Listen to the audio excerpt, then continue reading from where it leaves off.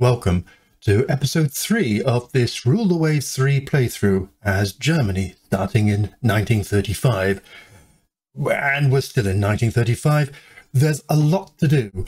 In the previous episode, we spent a fair bit of time preparing the fleet for our game, and this episode we're going to finish off that process by concentrating on dealing with the wider navy. Starting off the game is such a complicated process that I created a little bit of a to-do list for both the fleet and for the navy, and the good news is we got through quite a lot of those in episode 2. So now we're just going to have a look at our various priorities. We're going to have a little look at the aircraft types and air basing and review our coastal batteries. And then if that doesn't all take too long, we'll actually get going with the game, or maybe leave that to episode 4. Research, first of all. It's important when you start at a place like 1935 to understand that you are a long way through the game. Specifically 324 research breakthroughs across all of these different topics, many of which only have appeared during the game. The list of topics that you start with in 1890, or indeed in 1900, is a lot smaller. I think by 1920, all of these are out. And as you can see, each has a variable number of achievements, research breakthroughs that we've done. I've listed out the most recent notable. So machinery is consistently a bunch of weight savings. Great weight savings, 1% each time. After 23, it all adds up. Armor usually is qualitative improvements. The hull are further weight savings. Damage control, the little dagger there represents, this is a German advantage. We're strangely behind on, only 17. And again, it's an incremental process. And then ship design. By the way, I've rearranged them from how they appear in the game because this makes more sense. The ship design, we can have triple turrets on anything. And we, most recently, were able to have an all-forward armament.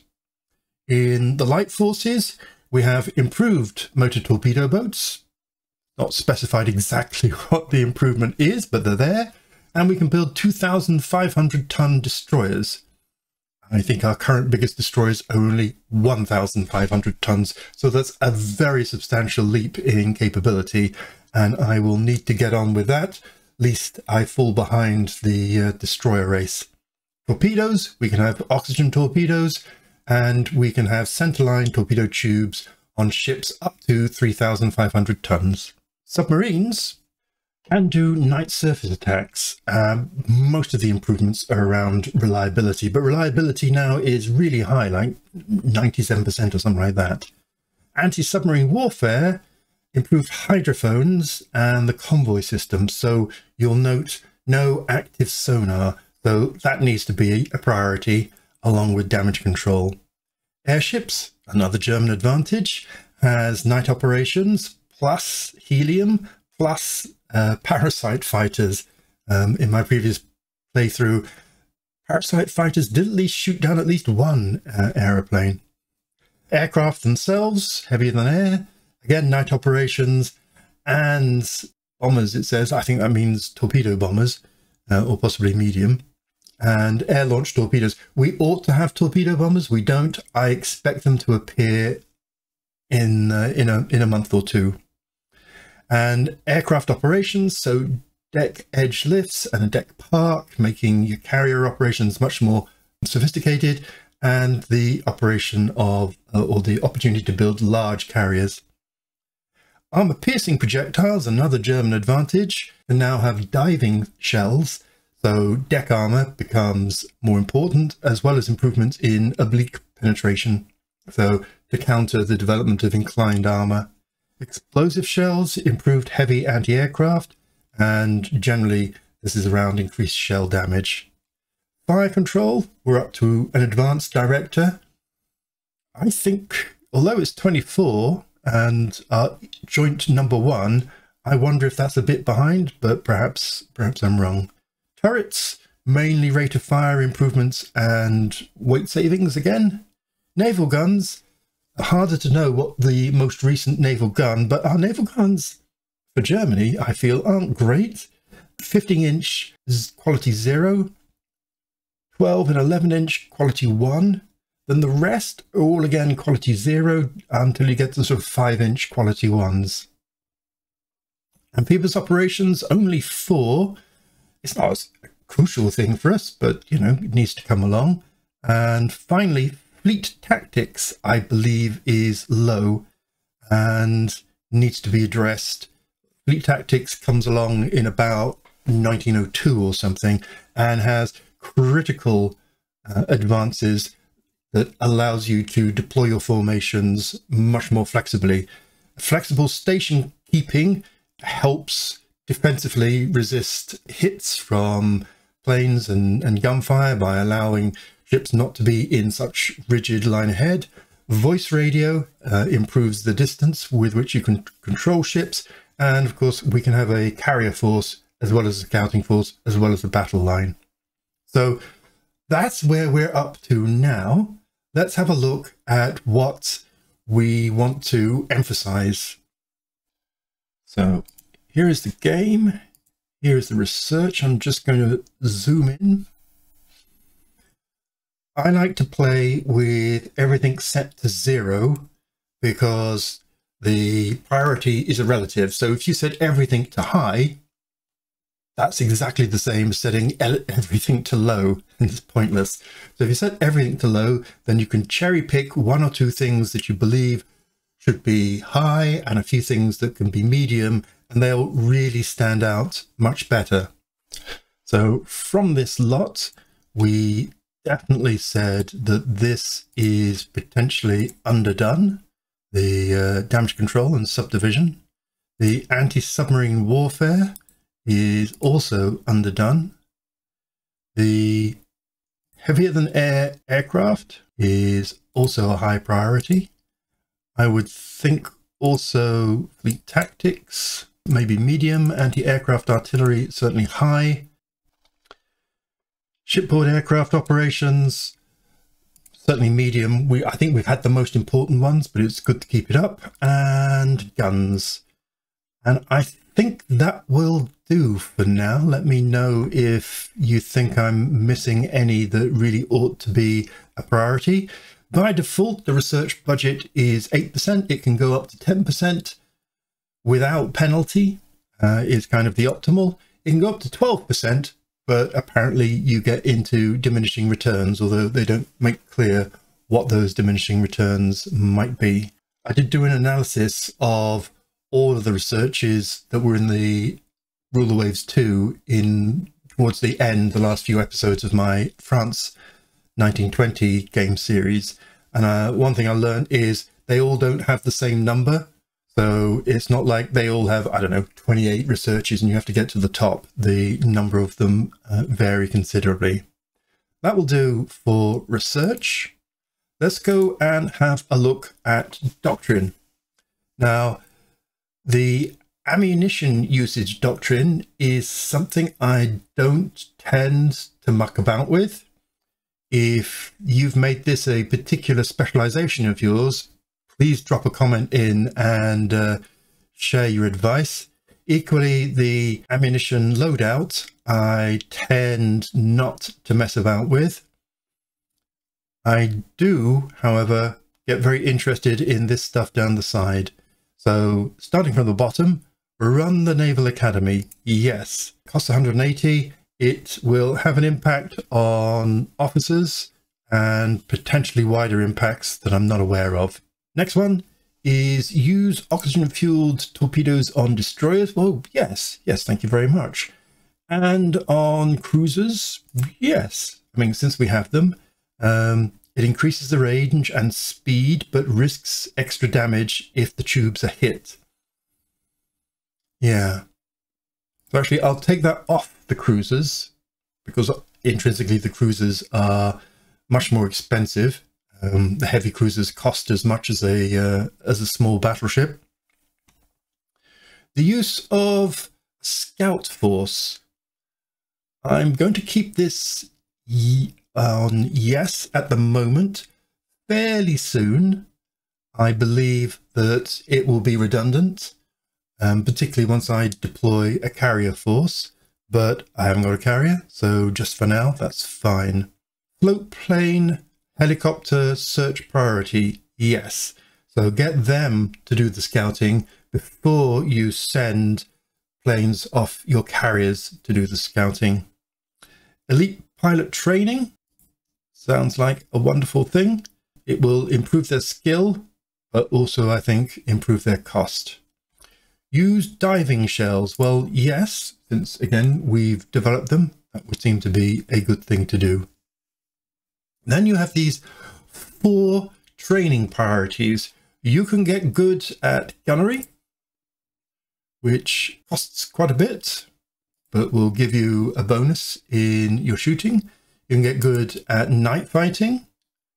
You can get good at torpedo warfare, and you can get good at damage control. So the bottom 3 all cost 20% increase in maintenance. The gunnery will cost 30. Out of these 4, you can pick any 2, but it costs a lot. Obviously, historically, the Germans liked damage control in particular as a thing. You know, so long as the ships floated, that was a good route. Float, fight, maneuver, I think, was an axiom within the Royal Navy as well. So I'm happy to apply that. It takes a year for the training to come through. Annoyingly, if you stop this training, the bonus that you get instantly stops. It's not like it degrades gently. Okay.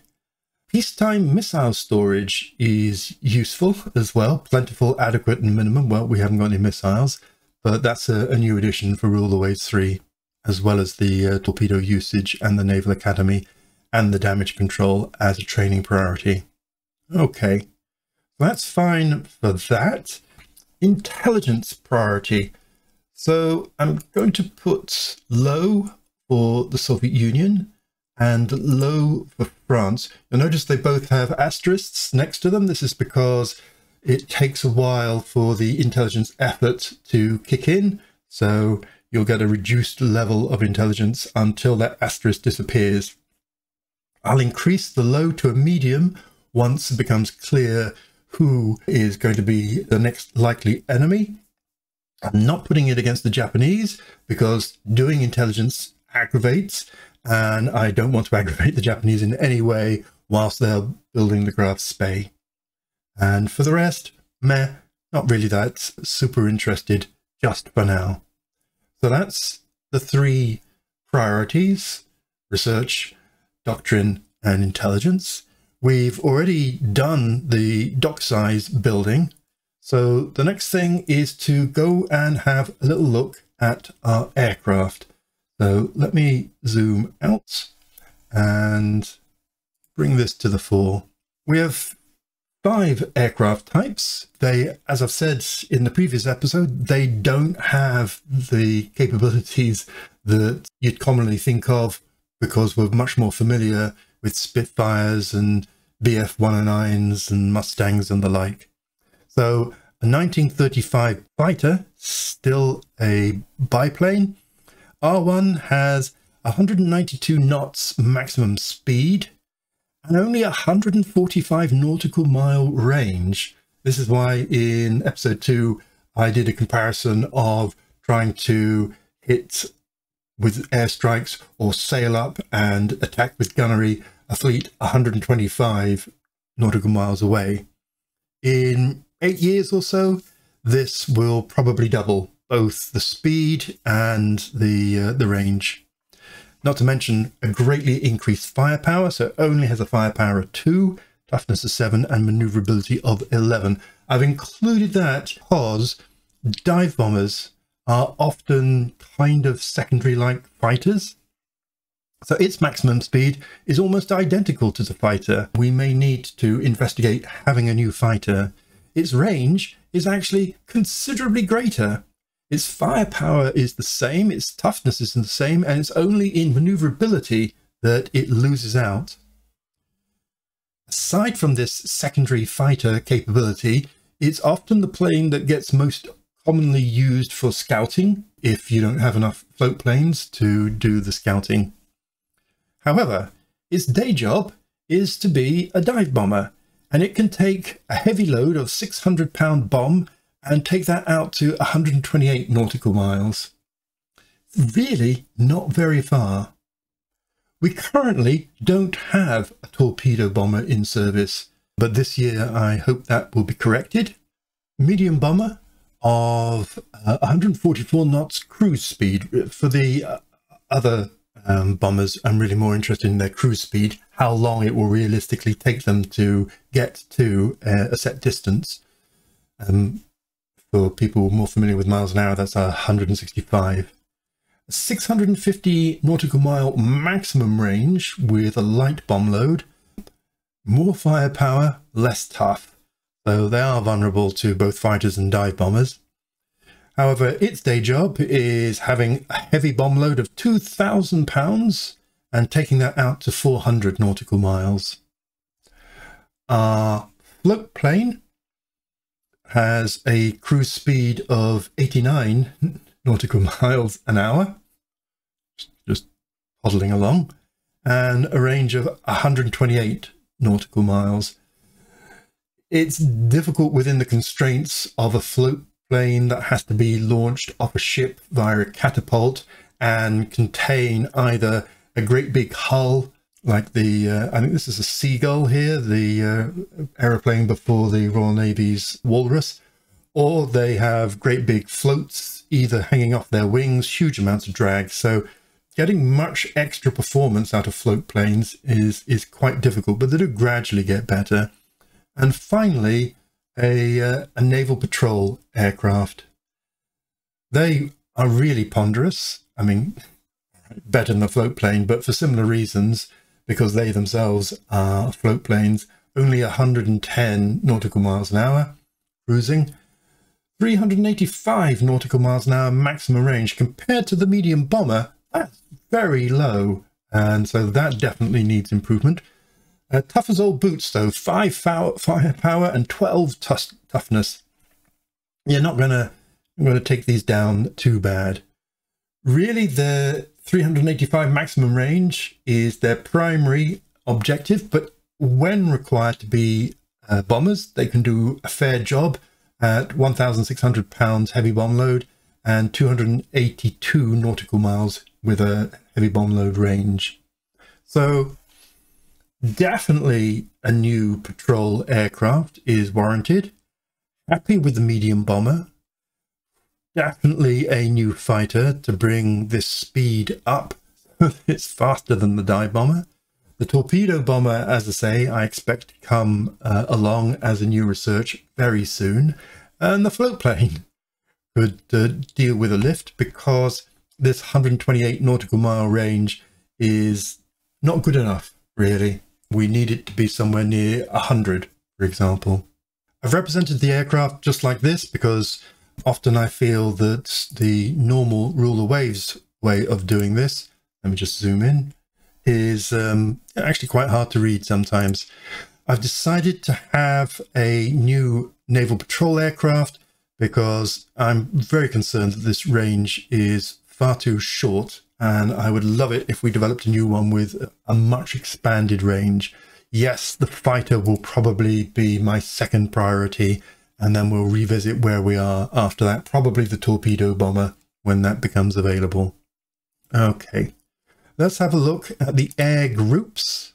As you can see, these figures here, 32 is how many aeroplanes are actually on the base. For some strange reason, Ruler Waves has a default where it equips each base with fewer aircraft than actually it can use. So with these 10s, you can see I've asked it to increase the number of these aircraft 10 each. And I've already asked to expand the airbase at Kiel to 40, which is the same as everybody else. That's fine. However, if we go to the base overview, we can see that, first of all of these air bases can be expanded. So let's crack on with that. You'll also notice we have no airships. Surely that's wrong. Danzig, I'm going to build an airship base to cover the Baltic, and at Tonda, which is sort of just under the border with Denmark, I'll also build an airship base. That will be enough. We then have these other places like Danzig, which won't let me have an air base, like Riga and Reval and Liblau. I wonder why Danzig won't let me build an airbase there. Curious. Everywhere else, we're building some air bases or expanding the current air bases. That will give us a major lift in airbase capacity. It will also obviously make this lot all more expensive. So I'm going to pop them into reserve. Their experience is already poor, so we're not wasting any experience from that. And we will OK that.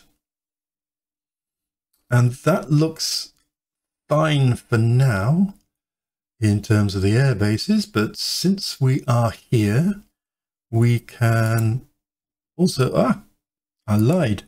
There's also here and here in East Germany. We can not improve the batteries at the base level. That has to be done in the area level. So the first thing to note is that in the Baltic, we have none. So let's build some fortifications. I'm going to build a set of 4 inches, and I'm going to say build 4 of them. And then going to build 6 inches, and we'll give 2 of them. And then finally, we're going to build some MTB squadrons. And again, we'll have 2 of them. We go to Coastal Fortifications. Yep, there they all are, under construction. It's going to take quite a bit of money, but it's kind of a one-time deal. And whilst we're at it, in Germany itself, I'm probably not going to bother with MTBs. And in East Prussia, oh, actually it's, yes. So currently there's nothing in East Prussia. So I will build some batteries there. Let's build 3 4-inch. They won't really affect the naval battles particularly, but they will increase the number of minefields, and we're also going to give it an MTB Squadron 2. That is a fair amount of construction, as well as our new Staffenburg to complement the Graf's Bay, as well as our study for the Columbia series of minesweepers. And that's it. That's all the preparation done. It's only taken 3 episodes of thinking, designing, planning, prioritizing to get here. Obviously, in your own game, this would be a lot shorter process. I've drawn it out in order to show you a comprehensive example of thinking about everything in every way. All we have to do now is press the big turn button and go. And that's exactly what we're going to do in our next episode. See you then.